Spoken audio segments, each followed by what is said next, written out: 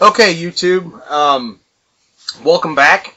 In the last video, I covered Audacity and how to remove background noise from your videos that you might shoot or anything else. Audacity is a great program. Definitely take the time to check out that video if you're having issues with background noise. You know, that fuzz that you get.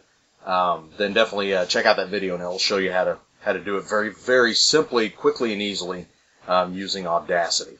And the last video I said that what I would do is I would also show you about a program that I like an awful lot. It's called MKVmerge, and it works with MKV files. Now, I'm a big, big fan of MKV files. It's got a variable frame rate. It's just you can get. It seems to be that you can get much higher resolutions, very sharper images, video coming across, and very much smaller file sizes. The audio sounds great. I mean, you can do 1080p and have it not take up ridiculous amounts of space. But first, let's go into what I talked about the last time in the last video, that I would show you how to merge the video file and the newly remastered audio file after we've taken out the noise. So first thing we got to do is I'm going to show you how to install MKVmerge, and it's actually called MKV Tool Nix. What I'm going to do is I'm going to do a Pac-Man, and if you don't know how to utilize Pac-Man, I did a video earlier on for noobs showing how to do the search and install and remove. So definitely check that out. I believe it's called Pac-Man 101. Go ahead and check that out on the channel, and you'll know how to do this. But I'm going to assume that you already know how. So the install is Pac-Man S, or -S rather, and it's MKV Tool Nix -GTK. And the reason why you want to use the -GTK, MKV Tool Nix will work, but it will only install the client. You won't have a GUI front end, and that is what I'm used to because I used this program in Windows. So it's what I'm used to. You use the GTK suffix, hit enter, say yes, I'm going to do the install. It'll go ahead, download it, and there it is. So now what we're going to do is we're going to open it up, and I'm going to show you how to take the video from Pac-Man, and actually I know exactly where this is at. This is going to be in multimedia, and there it is, MKV Files Creator, MKVmerge GUI. That's what we're looking for. So let's open it up, and here it is. Da-da-da, there it is. Great. So this is very easy to use. Very, very simple to use. Since the file sizes are exactly the same, like I said in the last video, I do not cut down anything until after I've done the audio remastering.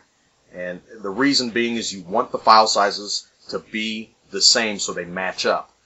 So all I'm going to do is I'm going to go to Add. I'm going to add Pac-Man Pac-Man 101 MKV. This is the original video. Okay? I'm going to click Open. It'll put it in here. Now what you'll see is that's one input file that you brought in. Okay, so this is the original. But it splits it up. It shows you, like right here is the video. Okay?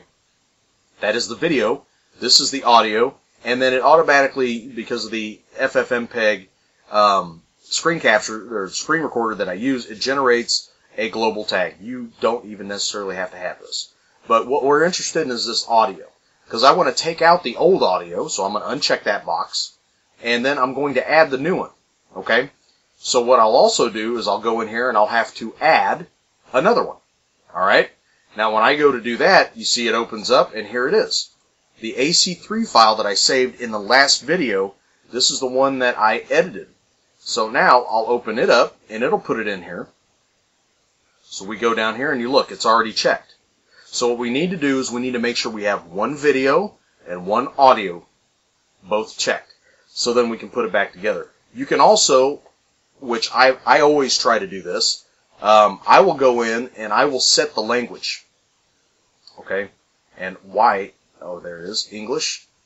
And I will do the same for the video. Not that it really matters in video. But this way, if you open it up into VLC player, you can actually select your languages. And as long as you have that set as your default ENG, not that I mean, for some of you, you may want to, if you're bilingual, you may want to redub it and do it in more than one language, and then you can add all those in here, but definitely make sure that you change the default track flag, or the language tag on it, so that when it's played in VLC player, it can be selectable. Okay? And definitely, if you've got people like me, I always set my default. So if I download something that is dual audio, it will always default to English, because I speak English, and I understand English. Sometimes, depending on who you talk to. Anyway, once these two are put together, all you have to do now is decide where you're going to save it. And like this will automatically, if there's already the original file that I brought in was Pac-Man 101, it will append it with a 1 in the parentheses, or if you already have a 1, it may do another one. It'll make it 2 or 3. But it will always try to keep them unique. So all you have to do now is click Start Mixing, and you see how long it took. It didn't take any time. And this is no bullshit. This is one of the reasons that I absolutely adore this program and MKV's. It's very, very fast. Okay? So I click OK, and now what I have, and I'll bring this over, in here is I have the new file, which is Pac-Man 101 MKV with the new audio. What I'll do is I'll turn it on so you can see it now, and you'll notice that the audio doesn't have that fuzz.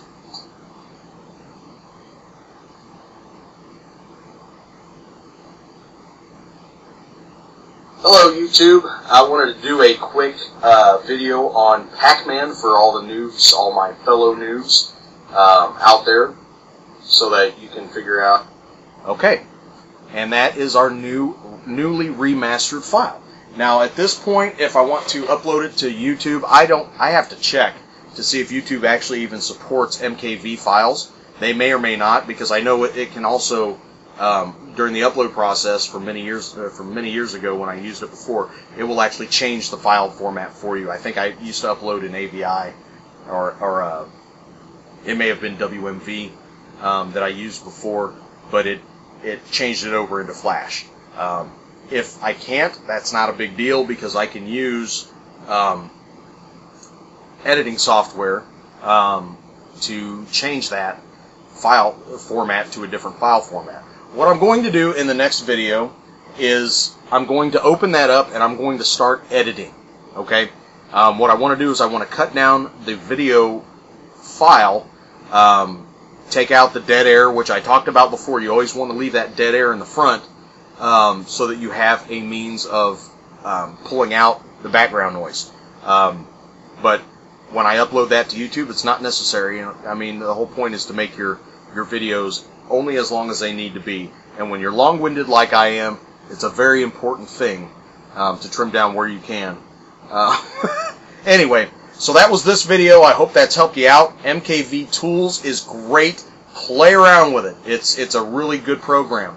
I'm now trying to figure out how to rip my DVDs so I can back them up, but put them into MKV format, utilizing that particular program, among maybe a couple other ones. I haven't really figured out a really good way to do that yet. I know that there is a lib DVD CSS decoder, I guess is what you call it, codec, but it's a library that will decode encrypted DVDs so that you can make your backups. Now, people will always talk about how, yeah, don't do that, don't do it in the States, it's illegal. Hey, you know what? I'm a firm believer in backing up what I have. Many times you get DVDs that get scratched and then you're screwed. Well, if I have a backup, I can always burn a new one.